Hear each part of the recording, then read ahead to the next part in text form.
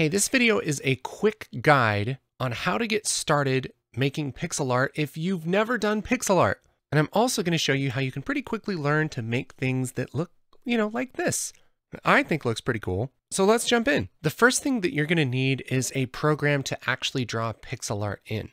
If you're just getting started and you're not sure if you like this yet, I'd recommend a tool online called Pixelart, P-I-X-I-L-A-R-T. This is just a website you can go to.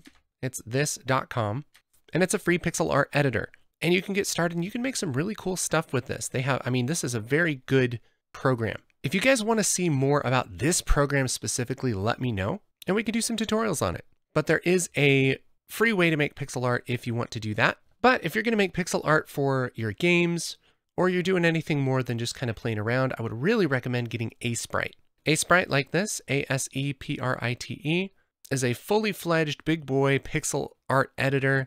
You can think of it like Photoshop, but for pixel art. And it's, I would say, probably the standard as far as pixel art goes. Some game engines will even just directly import Asprite files. You can make animations, and there's different layers and all kinds of cool stuff you can do with Asprite.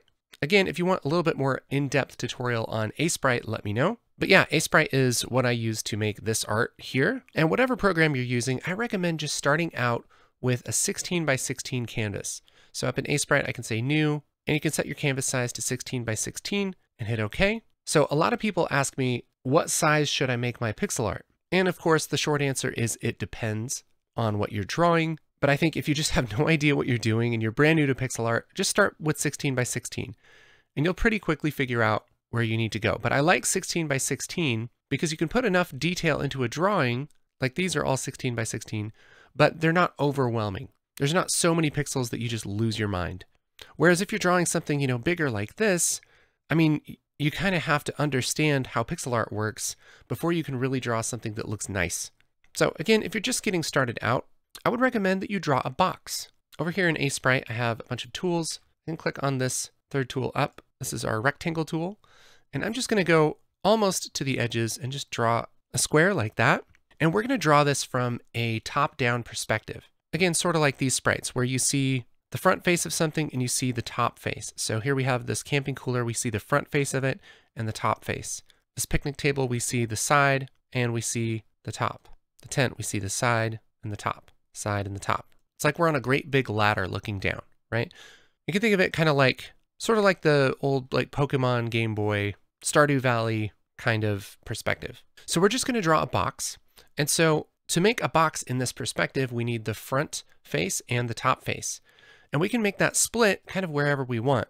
And so maybe I'll just make it right here. And now we have the front face and the top face.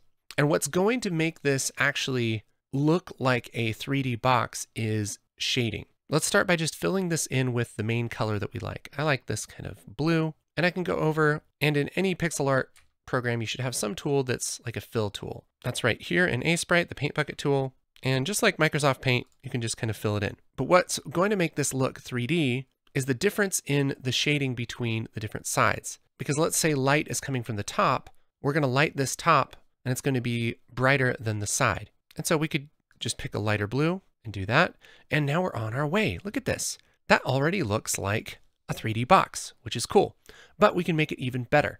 One thing I like to do is round the corners.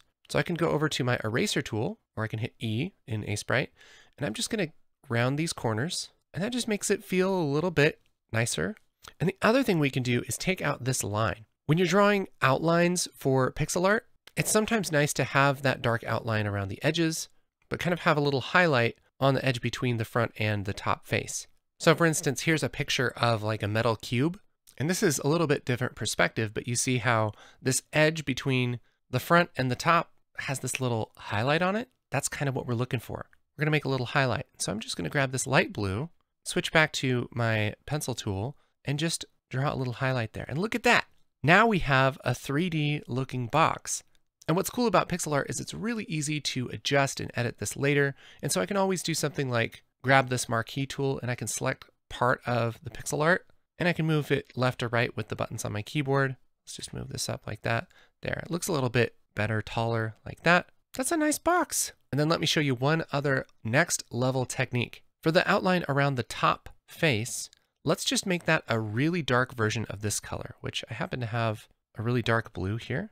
I'm going to make this kind of dark navy blue just around here. And then we're adding some subtle shading to the outline. It's still a nice dark outline, but it's some subtle shading here, and it just kind of punches that perspective a little more, and it works really well. This is a technique that I learned from a guy named Pixel Pete, super talented pixel art artist. He has a whole bunch of videos and pixel art critiques, and if you're getting into pixel art, I highly recommend checking him out. But what's cool about just drawing this box is now you have kind of the basis for making a lot of different stuff. With just a little bit of adjustment, you can make all kinds of different objects with pixel art. Anything that's sort of boxy is drawn basically the same way. So, maybe we want to draw a chest. Let's just grab a brown, and we could put a little lock on the chest like this, a little highlight on the lock.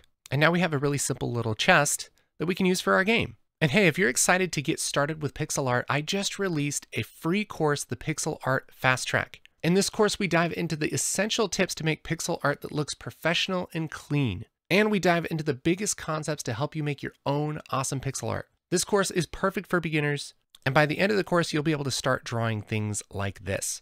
So I hope you had fun in this video. Here's a link to get that Pixel Art FastTrack course for free, and I'll see you over there.